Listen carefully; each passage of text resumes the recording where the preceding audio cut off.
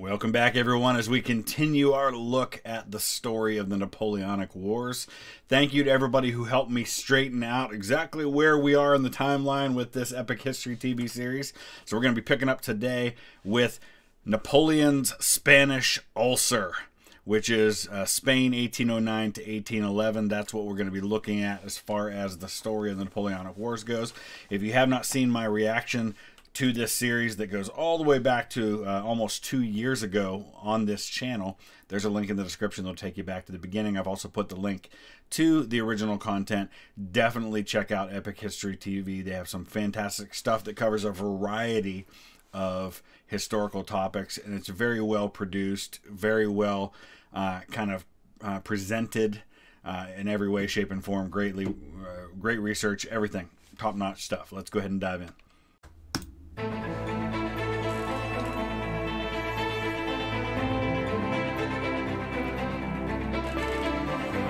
100%. Fairly, though, we should also give a little bit of credit to the Russian campaign. But yeah, Spain and Russia are the downfall of Napoleon, absolutely. In 1809, Napoleon Bonaparte, Emperor of the French, was at the height of his power. He had just won another crushing victory against Austria at Wagram and imposed a humiliating peace treaty. But the war he'd started in Spain and Portugal, with his ill-judged invasion the previous year, continued to rage. And remember that Napoleon has gone, he was in Spain for a while dealing with this, but had to leave to go deal with Austria. And one of the ongoing issues that we have for Napoleon is he can't be everywhere at the same time. Napoleon had placed his own brother Joseph on the Spanish throne, uniting a proud country against him. His troops had dealt ruthlessly with popular uprisings, while routing a succession of Spanish armies. And I saw this said elsewhere yesterday. I was watching a documentary about the American Revolution. And this is absolutely the case in pretty much any conflict. When you are an invading force and you're dealing with an army of insurgency, in other words, your invading force is overwhelmingly more powerful than anything that can meet you in the field, but you have like these partisans or these civilian soldiers who fight kind of a non-traditional war, you are almost always going to lose the propaganda war, right? Because you have to resort to some pretty ruthless tactics to deal with something like that. So you saw that image of Napoleon's troops executing a civilian up against a wall. And those are the kinds of images that are going to be portrayed to make the occupying force look as bad as possible. In February 1809, Marshal Lannes overcame the heroic defense of Zaragoza in a brutal siege that cost 54,000 Spanish lives and 10,000 French. But still, the Spanish and Portuguese remained defiant. And 3 months after their escape from Coruña, the British were back. Here comes in April, Wellesley. Sir Arthur Wellesley landed in Lisbon to lead a small Anglo-Portuguese army.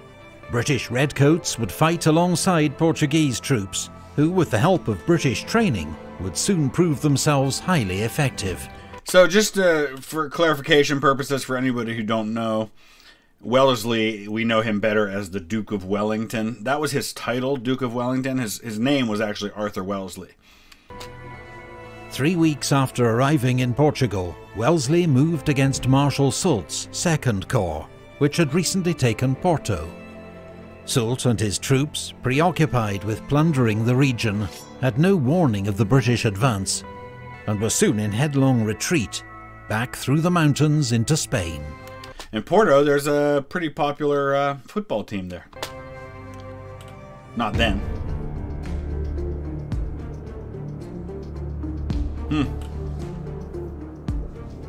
Having secured Portugal for the time being, Wellesley planned a joint campaign with General Cuesta, commanding the Spanish army of Extremadura. On the 10th of July, the two commanders met at Casas de Miravete to discuss strategy. Relations between these two allies were not straightforward, Spain and Britain had a long history of conflict. The Spanish were deeply suspicious of British intentions in Spain. Yeah, so let's talk about this. Okay, this is 1809, right? And Spain was allied with the United States during the American Revolutionary War. So it's Spain, France, to a lesser degree, the Netherlands. And Britain has this war with Spain. Spain, one of their primary goals is to get Gibraltar back, that southern tip of the Iberian Peninsula that is kind of the opening there to the Mediterranean Sea. That's, to this day, part of the British Empire, the British, not an empire anymore, but the British Commonwealth, and they still have troops stationed there. So, yeah, so there's some bad blood between Spain and England going back quite a ways. And, of course, England and France have been at war off and on for centuries now. While the British had a low opinion of the Spanish army, which they considered poorly trained and badly led. Wellesley's request to take over command of Spanish forces was rejected, but the generals agreed to a joint advance up the Tagus Valley towards Madrid, to be supported by General Venegas, advancing from La Mancha. In the face of their advance, Marshal Victor's First Corps withdrew to Talavera, where he was joined by King Joseph and General Sebastiani's Fourth Corps. The French plan was for Joseph's army to defend Madrid, while Marshal Soult led 3 corps down from the north to get behind and trap the Anglo-Spanish forces. And remember, this being 1809, it's not like you can put a call in or send a telegraph message and say, hey, I need you to move your 6th Corps down here. All of this stuff takes time. Communication is a long, difficult process, and you never really know 100% for sure if your messages are getting through until you get a response. And when you respond, you don't know if that got through. So there's so many things that can go wrong in here just with communication and coordination with all of these multiple pieces that are moving. But Joseph, worried by Soult's slow progress and General Venegas's advance on Madrid, decided to attack at Talavera.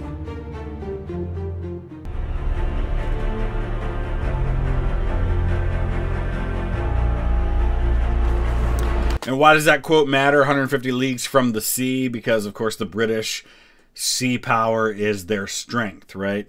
One of the reasons Napoleon ends up going to war with some of these nations is going to be over this British kind of cutting off of trade to Napoleon.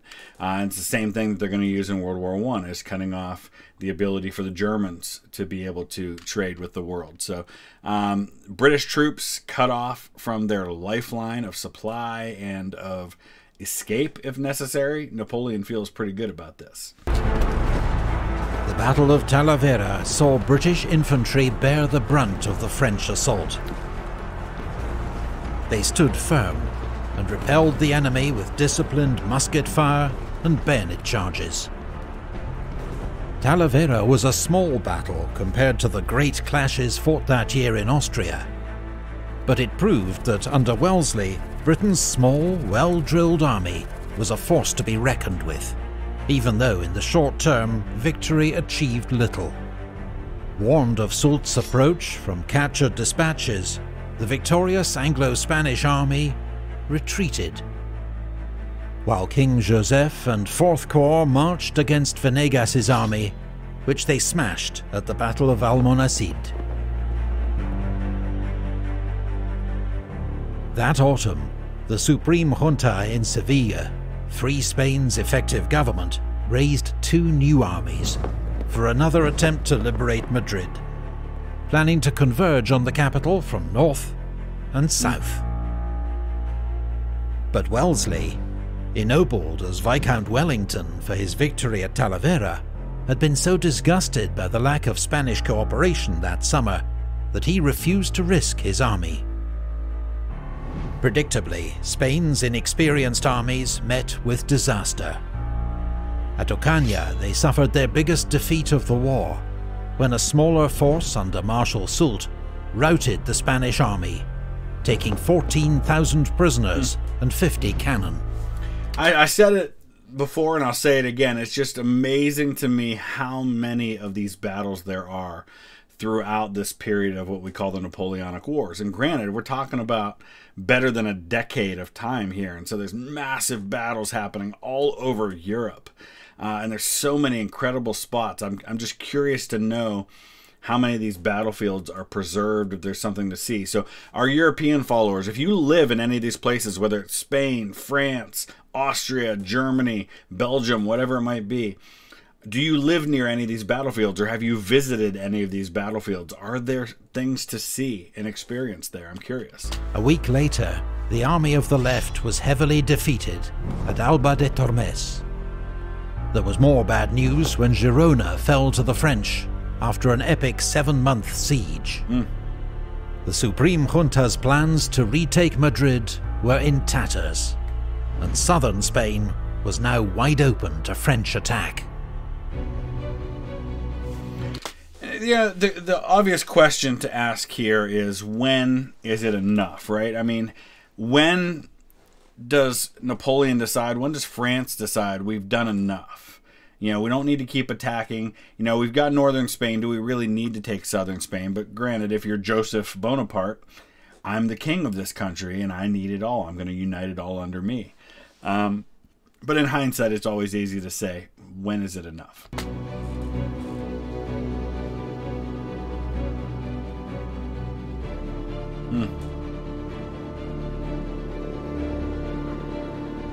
In January 1810, King Joseph marched south with an army of 60,000 men.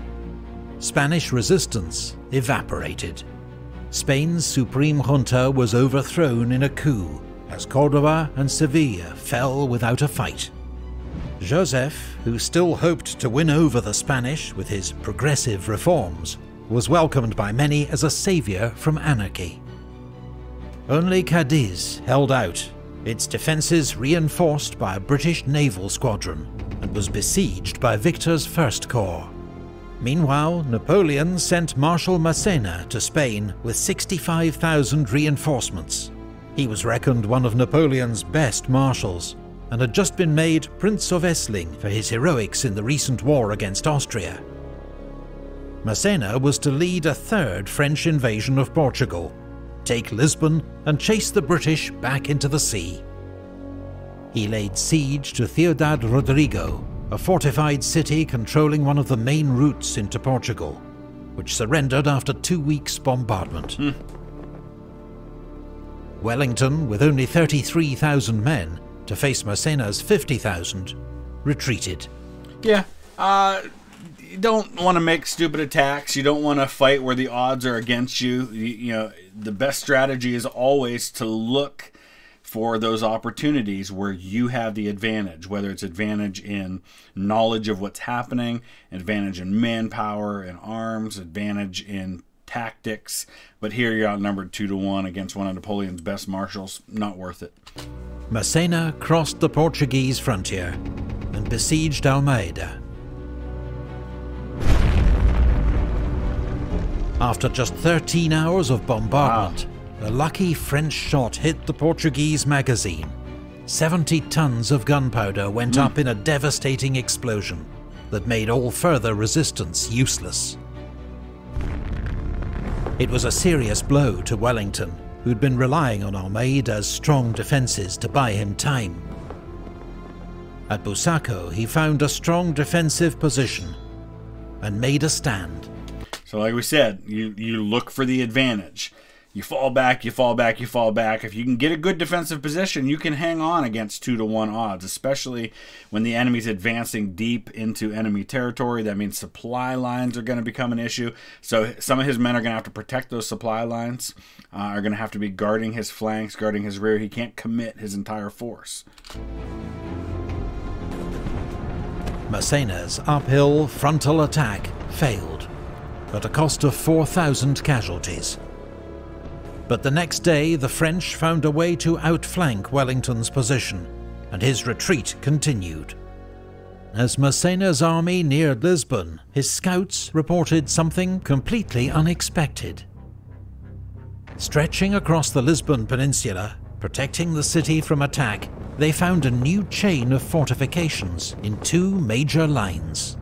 Known as the Lines of Torres Vedras, the British and Portuguese had been constructing these defences for more than a year. Now the line... This just shows one of the brilliances of people like Wellington. You're fighting a battle in the field, in the open, but you're also making plans, contingency plans, right?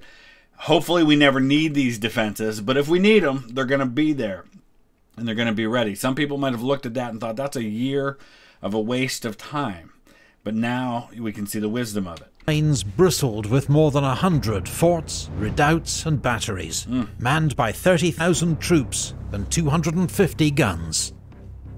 Massena soon discovered the lines were far too strong for him to attack. What's more, a scorched earth strategy had stripped the surrounding countryside of anything that might help the French. While Portuguese partisans attacked French supply columns as they struggled through the mountains to reach Massena's army. So this is what I was talking about earlier. The deeper you go into enemy territory, the more fragile your supply lines become, and the more men you have to spare to guard those supply lines. And so really what you need here against Lisbon is a navy. Well, there's the British strength, right? So they're going to be able to protect this side. The reason why, in a similar situation to this, a few decades earlier, you have Lord Cornwallis have to surrender at Yorktown. Same deal, right? Builds defenses back to the sea, hoping for an escape by water in that case. The reason it doesn't happen is because the French fleet shows up at that time. Here, the British have the advantage with that, and so the French can't get at Lisbon by sea. Massena faced a grim predicament. Starved of supplies, too weak to attack, unwilling to retreat. But throughout this standoff, it was Portuguese peasants who suffered most of all. When their villages and farms were burned, many took refuge in Lisbon, where thousands died of starvation and disease.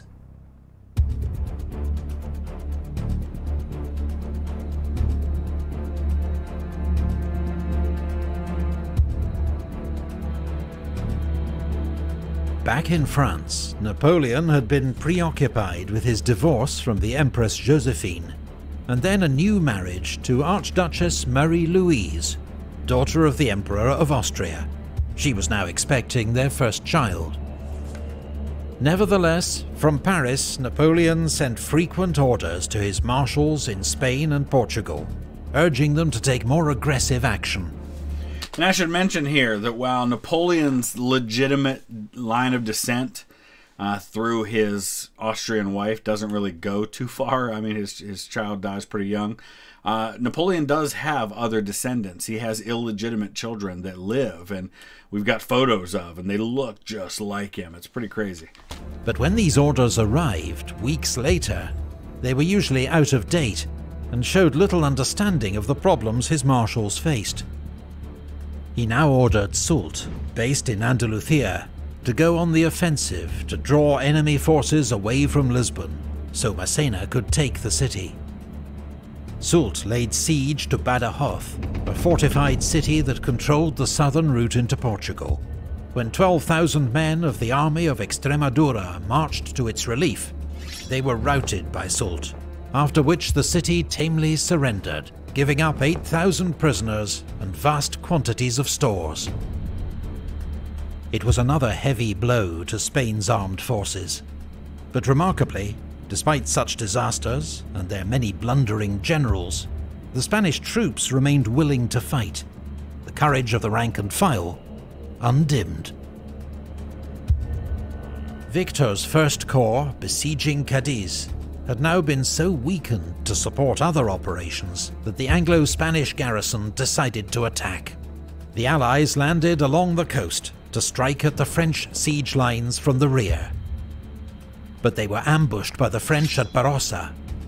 Despite heavy losses, the Anglo-Portuguese rearguard fought off the enemy, but a furious falling out between British commander Sir Thomas Graham and his Spanish counterpart General La Peña threw away any advantage. So same kind of thing that we saw with Arthur Wellesley and the Portuguese. Real problems here with the British and the Portuguese getting along and being on the same page with everything. And that's one of the challenges that these allies face when taking on Napoleon. Napoleon's the man, right? He is controlling all of this on his side, whereas the side that's opposing him is this collection of generals and emperors from various nations, each with their own competing agendas, each with their own level of competence, and therefore having different ideas about what should be done and how. And it's only when they can really start to coordinate and work together for a common cause that they can really start to make a difference. If all of them had been under one person from the beginning, if there had been an Eisenhower, for example, that oversaw the entire coalition against Napoleon, things probably happen a lot differently. Soult, alarmed at these developments, marched back to Andalusia. Meanwhile, Massena, out of food and with no prospect of reinforcement, had no option but to retreat. Wellington's army pursued, discovering evidence of several appalling atrocities committed by the French against Portuguese villagers.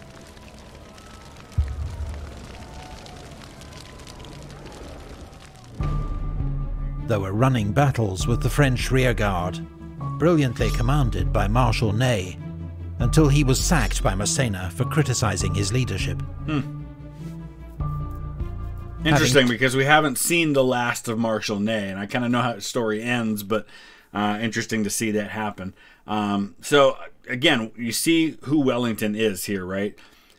Once the threat is clear, he doesn't just sit on his laurels. He doesn't just say, okay, fine, we got rid of him, we're good.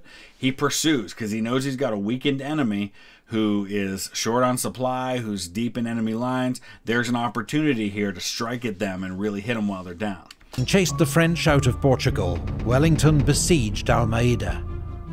Massena's army, now rested and reinforced, marched to its aid. The two armies clashed again at Fuentes de Oñoro. In 2 days of heavy fighting, Massena failed to break through Wellington's position to relieve Almeida. The fortress fell the next week, but to Wellington's fury, British bungling allowed most of the French garrison to escape. Massena had lost 25,000 men in Portugal. Now he'd lost Almeida too, and a string of bad decisions, not least to bring his mistress with him on campaign, had cost him the respect of his officers. Yeah, that doesn't go well. It also means there's a significant distraction from you focusing on things as you should. And it shows a little bit of a thin skin on his part that he removed another marshal for criticizing him, especially someone as highly regarded as Marshal Ney had been. So 25,000, we're talking almost half of his army he loses there. The marshal, whom Napoleon had once nicknamed the Dear Child of Victory, was recalled to France in disgrace, never to hold senior command again. Napoleon sent Marshal Marmont to replace him. Meanwhile, Marshal Beresford, the British commander of Portugal's army, was sent to retake Badajoz with 20,000 British and Portuguese troops. When Soult approached with a relief force, Beresford marched to meet him at Albuera.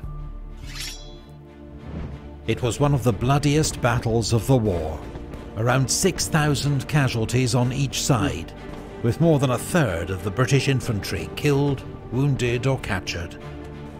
Marshal Soult declared, "There is no beating these troops, in spite of their generals. I always thought they were bad soldiers. Now I'm sure of it. I had turned their right, pierced their center, and everywhere victory was mine. But they didn't know how to run."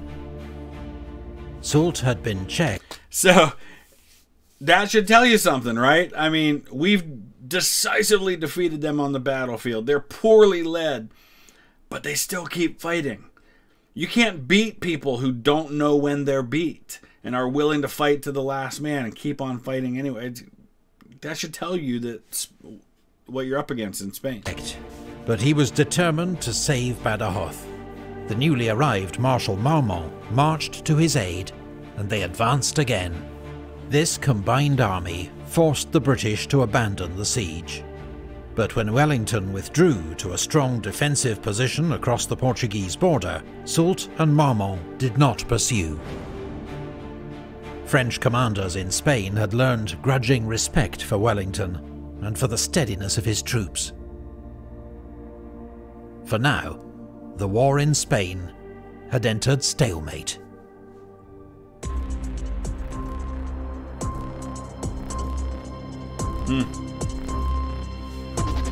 Interesting. French barracks graffiti, I like that. While British, French and Spanish armies crisscrossed Spain and Portugal, another war was fought every day in the mountains, hills and woods. From 1808, Spanish and Portuguese civilians, militias and ex-soldiers began taking up arms against the hated French invader.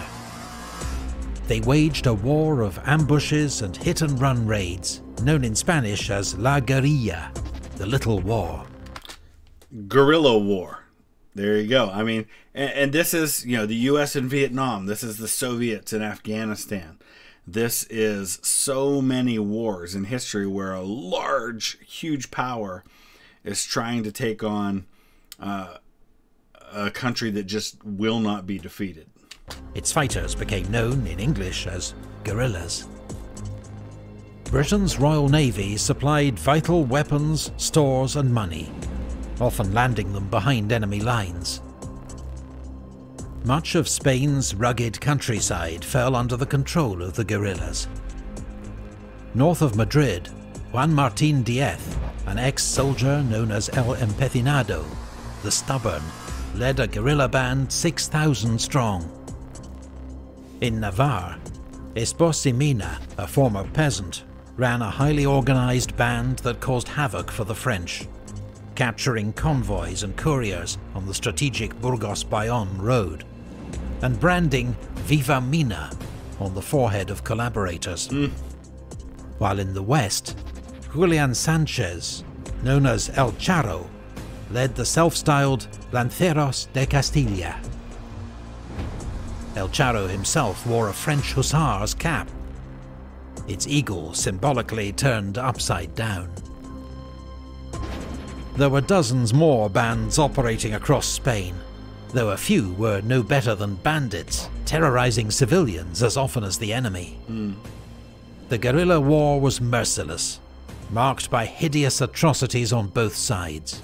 A French soldier's greatest fear was to be taken alive by the guerrillas, who often tortured their prisoners before killing them.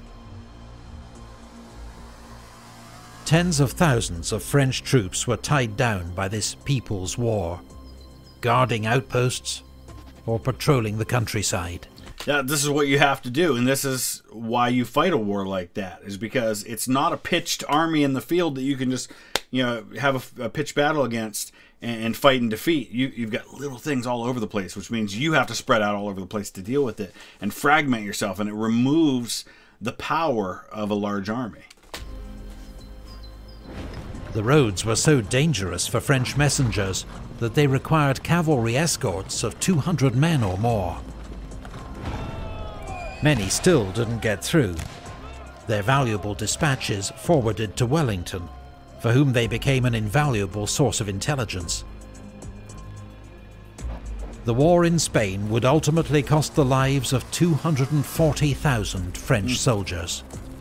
As was typical in wars of this era, most died from disease, but more died fighting guerrillas than in battle against the British. Look at that. Almost 77,000 dead fighting in guerrilla war. That is a huge, huge number. You can't replace these numbers. And Spanish what did armies. you gain? Nothing. However, it was the twin threat, a well-led regular army under Wellington and a popular insurgency, that left the French facing an impossible strategic dilemma. If their armies remained dispersed to fight the guerrillas, Wellington could attack. But if they concentrated to defeat Wellington in battle, huge swathes of the country would quickly fall to the guerrillas. Impossible. This was Napoleon's Vietnam, or his bleeding ulcer, as he called it. A war that cost his empire an average of 100 casualties every day, with little prospect of victory. And in 1812, as Napoleon launched his gigantic invasion of Russia, Wellington and the guerrillas launched their own offensive that would turn the war in Spain on its head. Now, the one thing we should mention, of course, is that the British are going to have their own issue to deal with, because in 1812 they're going to go to war with the United States. And so, you know, they're going to have to kind of deal with that across the ocean while they're also dealing with Napoleon at the same time. But they can kind of handle that. But yeah, I mean, this is why I say all the time, I think sometimes we overemphasize Waterloo as being Napoleon's defeat, because Napoleon was defeated long before Waterloo. Waterloo was just the end. Waterloo wasn't where it happened. It had already been decided. If it hadn't been Waterloo, there would have been another Waterloo and another Waterloo until he'd been defeated. He was defeated in Spain and in Russia. 1812 is really where you see the major turning point of his downfall. Spain's wrapping up and going badly. He's about to start Russia. The writing's on the wall. But like I said, this is a topic I am still learning about myself. So I would love to hear your input. If this is something you know a lot about, add to the conversation. Let's learn together. And we'll be back soon with another episode. Thanks for watching.